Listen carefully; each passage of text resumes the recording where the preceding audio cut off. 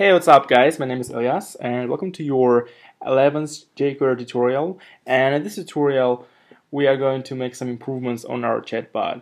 And the first thing I would like to do is, I want this checkbox to be checked when we reload the page.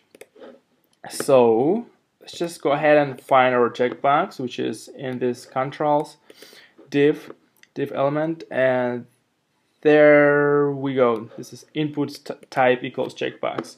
And to make this checkbox checked constantly, not constantly, to make this checkbox checked when we reload the page, just say checked and that's it. And don't write any equal signs or any parentheses, just say checked. And so it is checked every time we reload the page. So this is done, and the second thing I would like to do is when I type the message, when I start just chatting, I see that I get this blank space right here. Well, it's because we add this line break to the previous state, and we don't check if the previous state is empty. So I didn't figure out about this solution yet, so we are going to do it right now. First, I think we can actually just go ahead and check if the previous state is empty, and if it is empty, if it's not empty, we are going to add this break to the previous state variable. So I just say prev state should be equal to prev state plus line break, and if the previous state not empty, it should add the line break, and if the previous state is empty, which means if this is the first message we are going to send, it shouldn't append this line break. And of course, get rid of this break right here, otherwise we'll have two line breaks. Right, so let's just go ahead and test it, whether it works.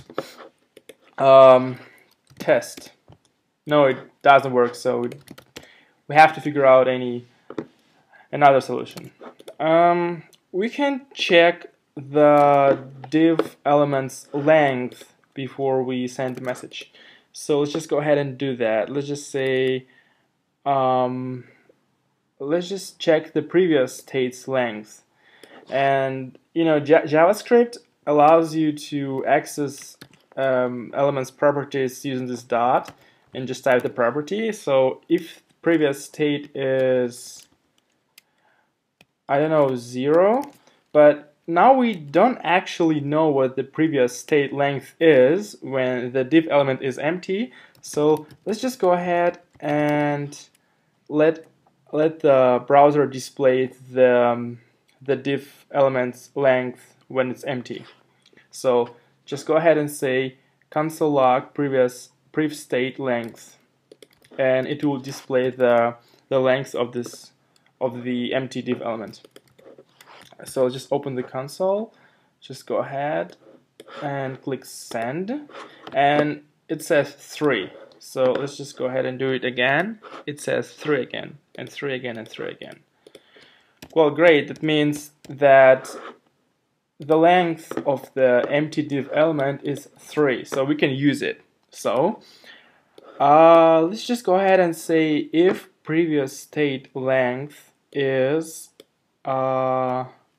less than 4, or less than 4, we should add the line break. So let's just test it.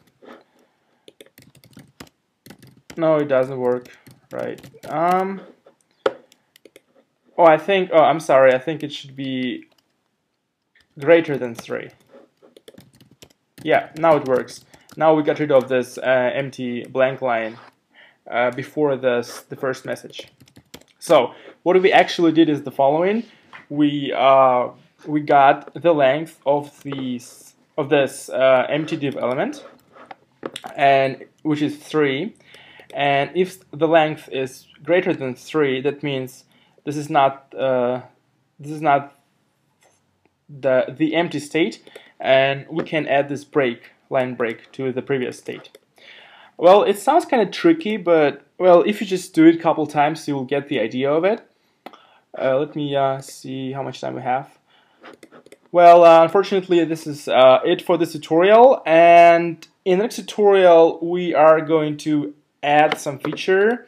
We are going to ask the user what his name is using JavaScript dialog, and we will display the name before the message right here. For example, your name is Ilyas, and your message is "This is my message." And of course, we will style the name, so it will be easy to recognize that this is the name and this is the message. Alright guys, that's it for this tutorial. I hope you had fun, and I'll see you guys in the next one, and have a nice one.